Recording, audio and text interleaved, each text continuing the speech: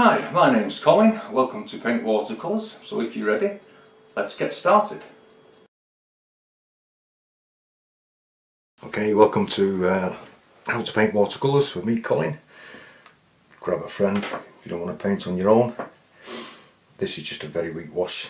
As we start with this one of Naples Yellow. Just scrumble it in. Take that out where those trees are, just to give them a little bit more impact later on. Down over these trees here. This is a mixture of cadmium yellow pale and some yellow ochre, and I just want to drop that in as well. We build up the sky a little bit on the top. I think we'll drop in some French ultramarine and alizarin crimson, a fairly weak wash, just along some edges. Just let it play around. This will add further interest to your sky. This is all wetting wet with a stronger mix. I think we'll just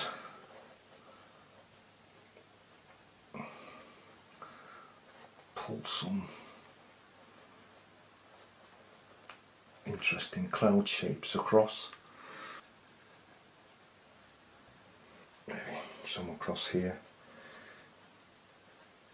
The lighter wash, we can just bring a mop brush in.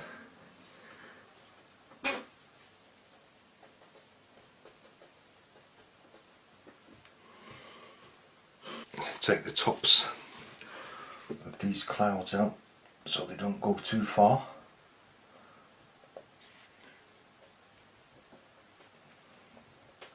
This with just a piece of kitchen towel. Coming back to the sky and adding a little bit more to it in a two-stage sky once again. While we're here, we can just come down to the land, re-wet the whole land area. Just a little drop of the Naples yellow. Same with the cadmium yellow light and yellow ochre.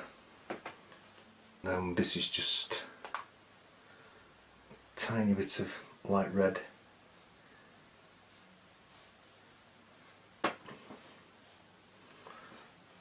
Maybe even just a touch of cadmium orange.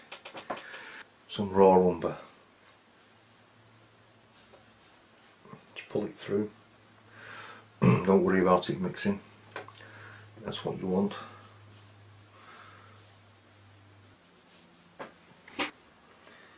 Cadmium orange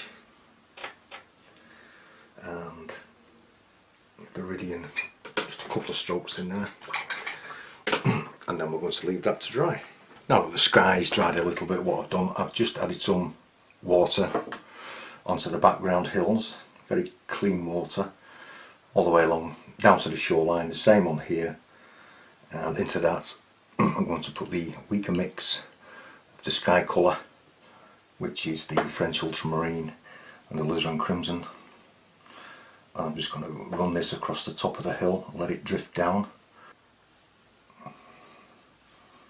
Just pull it down with the fall of land, touching here at the back, but onto this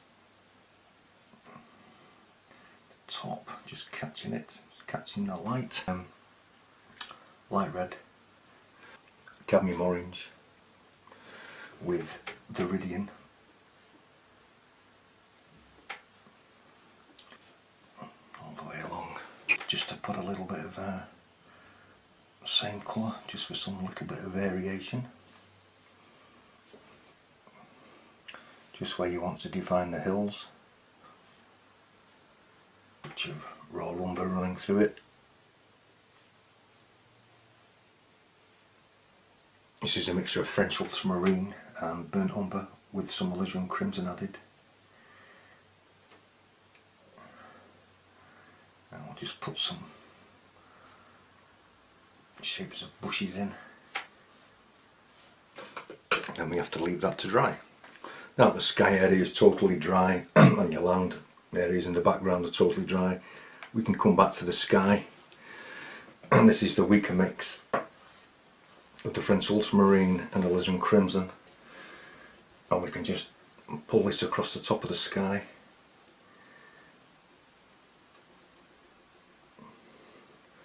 Just adding some interesting shapes.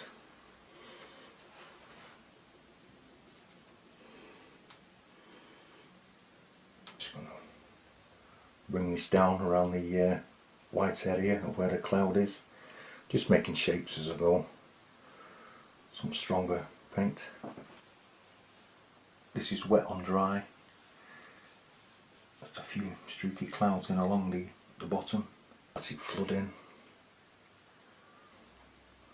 Okay, now the sky's dried a little bit. This is a mixture of the cadmium orange and viridian. I'm just going to put the chunks of these trees in, just to make the chunks a little fatter. And into that we can drop the mixture of French ultramarine, burnt umber and alizarin crimson.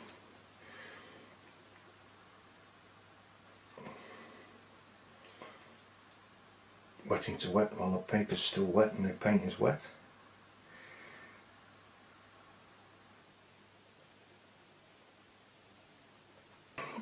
With the same colour, cadmium orange and viridian. We can come round here and put these two trees in. Once again with the darker colour, French ultramarine, alizarin crimson and burnt umber.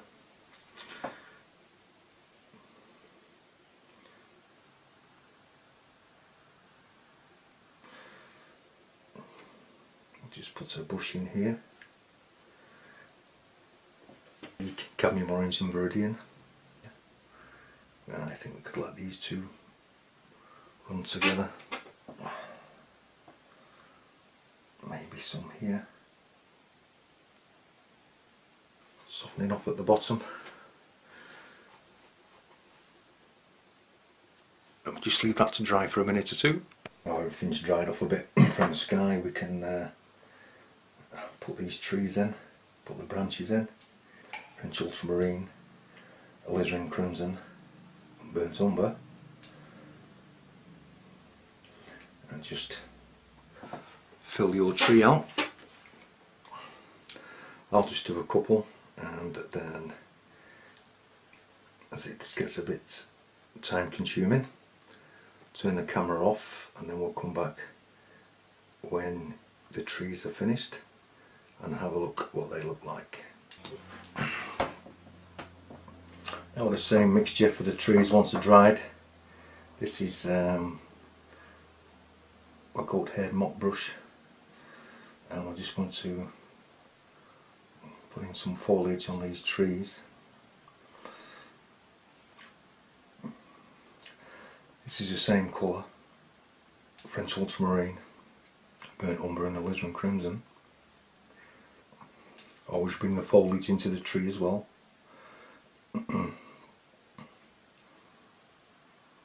Same on these two. Maybe just a little, slightly a bit waterier, as it's just slightly further away.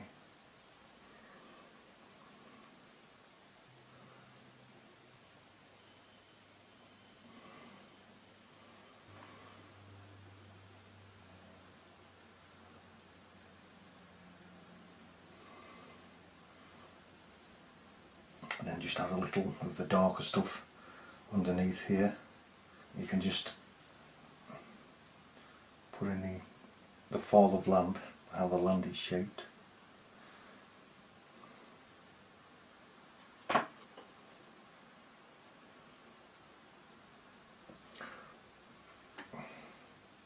Just strengthening one or two areas up.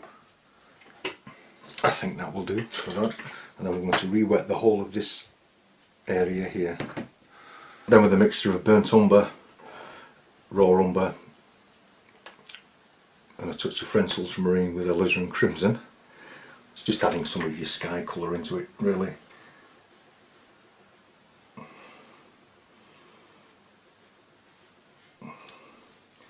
We're just going to shape the shore.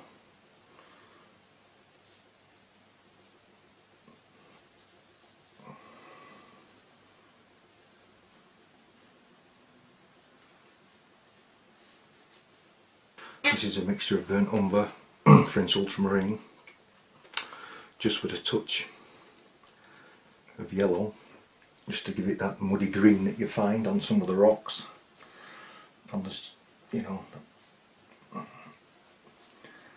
that greeny kind of mud that you find.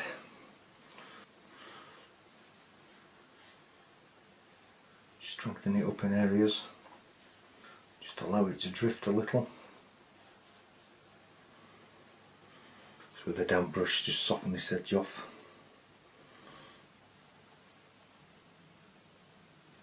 I'm going to allow that to dry. Just come to the cottage, and this is a little bit of the sky colour, well watered down. I'm going to use this for the shadow on the side of the cottage, and with a tiny bit of the darker mix, I'm just going to drop this in. There, I think. Then with some burnt sienna, I just want to bring some lines down the roof, as it looks like a thatch roof. Okay, I think we should just add the fence in, just straightforward. Don't make them all the same size. Try and vary it a little bit.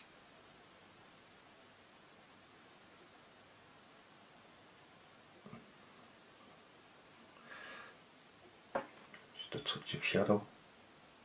That's at the cottage now, and I've just re-wet under the eave, and I'm just going to add a shadow, and because it's wet it will spread, it will dry lighter, which is what I'm looking for.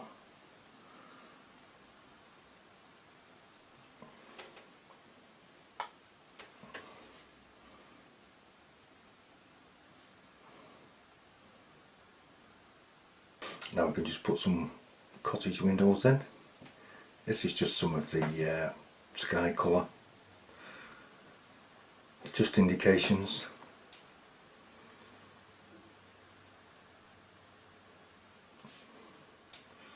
Just a little bit of shading around the window frame and just around the door.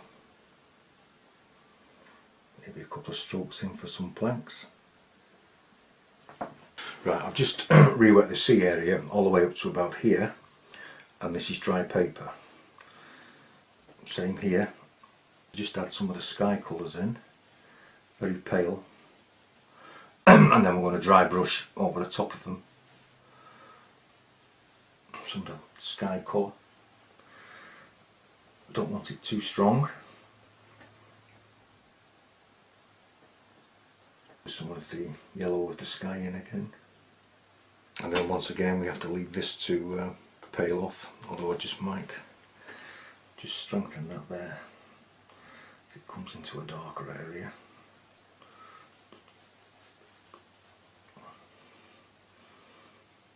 Now that that's dried off a little and sunk into the paper, we can go back with another coat of the sky mixture, just to strengthen it up.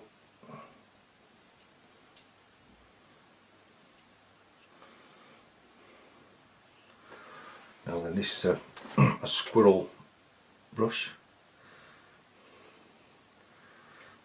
and then we're just going to try very lightly as we come across the light paper to hit and miss.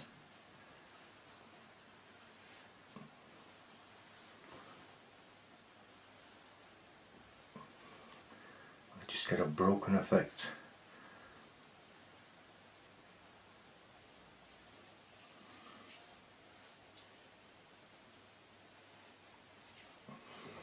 This corner.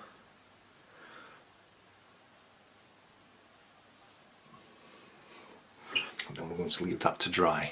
Now that's relatively dry, we're coming back to the shoreline here, and with this burnt umber, French ultramarine and alizarin crimson, we're just going to strengthen the shoreline up, and then we might just scrape in a few rocks.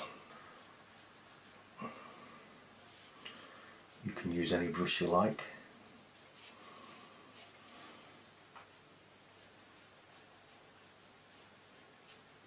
Then with my palette knife, maybe just a few rocks just around the shoreline, just to add interest.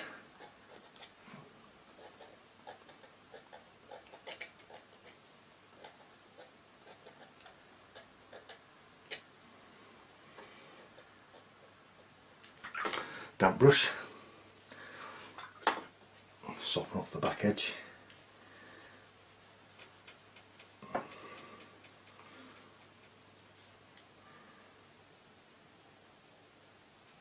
Once again with the sky mixture,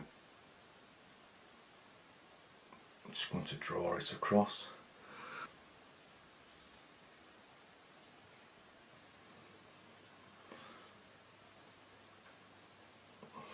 The only thing that's left to do now is to put some birds in.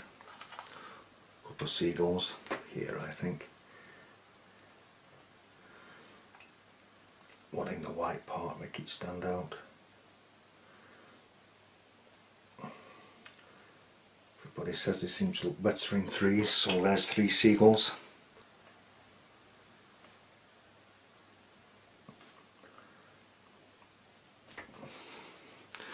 All that's left to do now is just to scratch some wind lines in and your painting will be finished.